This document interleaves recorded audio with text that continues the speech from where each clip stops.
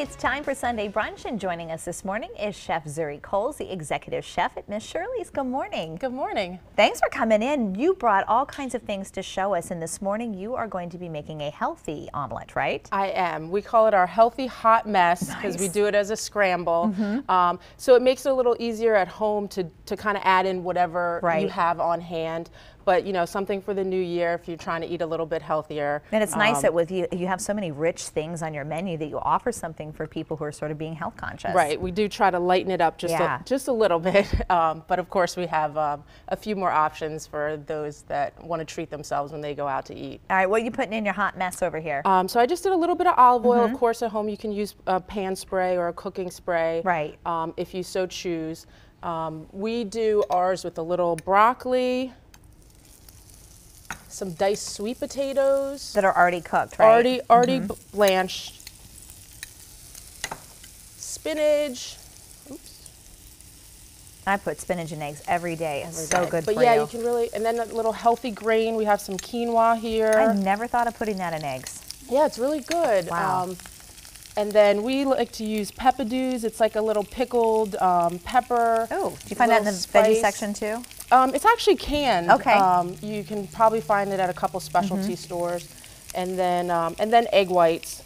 Oh, okay, yeah, your egg whites, that's perfect. To keep it healthy. And then you don't have to be the at-home master cook because we're just going to scramble it up.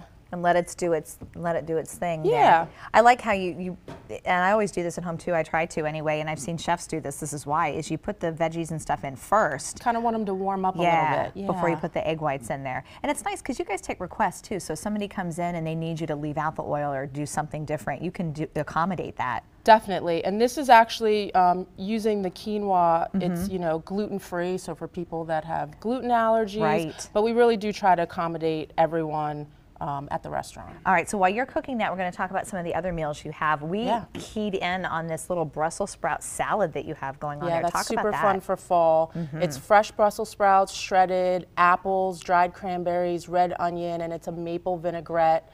That's actually a vegan dish. Nice. It's no dairy or meat in it. Absolutely nice. And did you serve that with your healthy hot mess too? You can.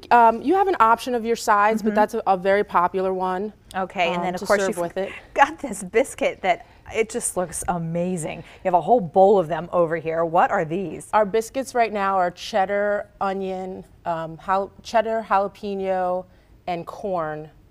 That's just love right there. That is just absolute love. And then right ahead of those biscuits, you have a nice plate of your pancakes, which also says love. That's one of the favorites you have there at Miss Shirley's. Yeah, this is tradition, I think. Blueberry pancakes, tall stack, gotta get them.